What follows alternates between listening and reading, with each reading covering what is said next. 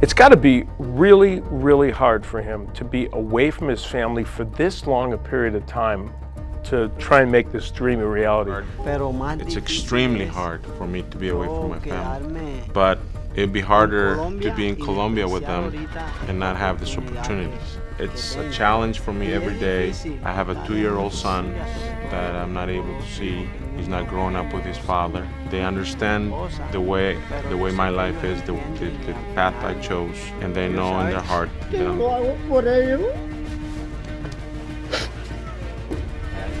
You know, when I asked the question of him about, you know, being away from your family for so long and not being able to see them, I was actually quite taken aback that it created that kind of a situation. I've been doing these meetings for over 20 years, these fighter meetings, and that's got to be the first time that I've ever seen that kind of an emotional breakdown from a fighter.